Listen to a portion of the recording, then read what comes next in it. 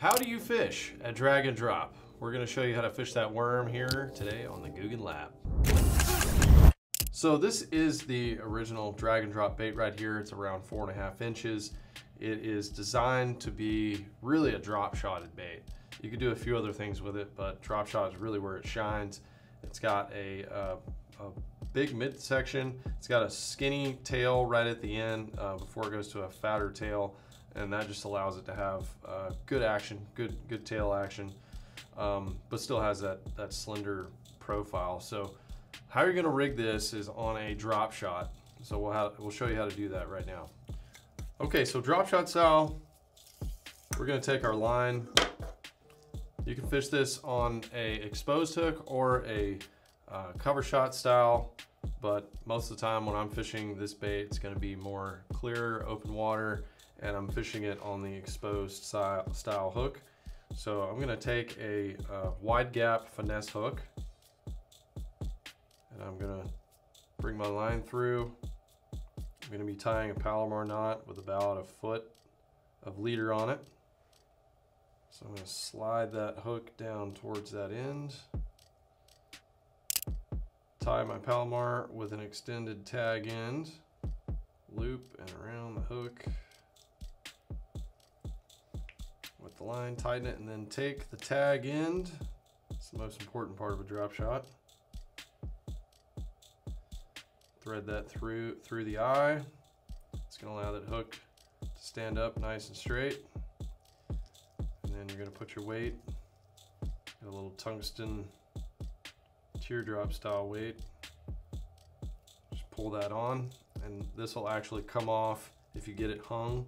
That way you don't break off your whole rig. And then you just nose hook your drag and drop. And the way I like to do it is I don't go all the way through the bait. I like to give it just a little bit of weedless. If you put too much pressure on it, it'll pop through there. But I'll just stick the hook point into the nose of the bait. And that does two things. It allows you to keep that hook point just under the surface of the plastic. So if you do come across some sort of cover, it'll shield you for a little bit. But the other thing is it'll make that worm really stand up straight. And once you get the fish to bite, just pull into them, and that hook point will pop through the plastic, and you'll end up getting that fish. So that is the drop shot with the drag and drop. So where are you going to fish a drop shot with the drag and drop on it? You know, mostly it's going to be in clear water situations. Bass are sort of finicky. They need that finesse approach, and you can fish this, you know, anywhere from shallow water, less than 5 foot, all the way out to, you know, 40 foot, as deep as you want, just changing up your weight. But any sort of cover, like rocks, any sort of, you know, dock, shade, stuff like that, you can fish that. And the beauty of it is it keeps that bait off the bottom. So anytime fish are close to the bottom, maybe just a little bit suspended, that's where this bait really shines.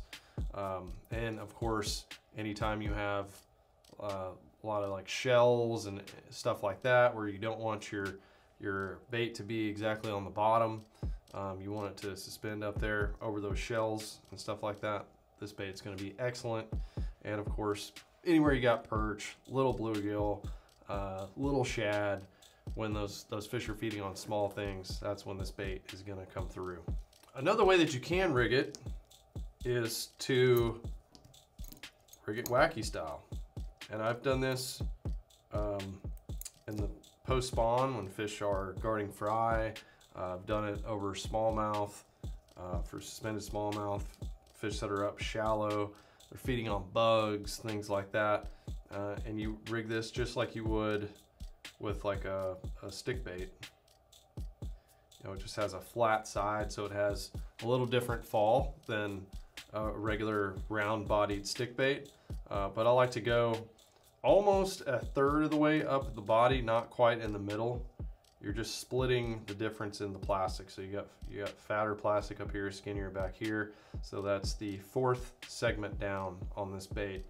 And I find that if you just twitch it at the surface, creates that little wake, that buzz, fish will hit this almost like a topwater. Last way you can rig this bait, use it as a trailer. This bait is a sneaky good trailer for spinner baits and vibrating jigs. We have two different sizes in this. We have the 5-inch and then we have the original size. So you can rig this on your hook as a trailer. It has not a whole lot of action to it as a regular plastic, but when you put this on a vibrating jig that's shaking around, this thing really comes to life and has a really good tail wagging, tight shaking action to go along with your spinner baits and your vibrating jigs. So that's 3 ways you can rig up and fish your drag and drops. So when the going gets tough, put a drag and drop on. If you want to see more tips, stay tuned right here to the Googan Lab. We'll see you next time.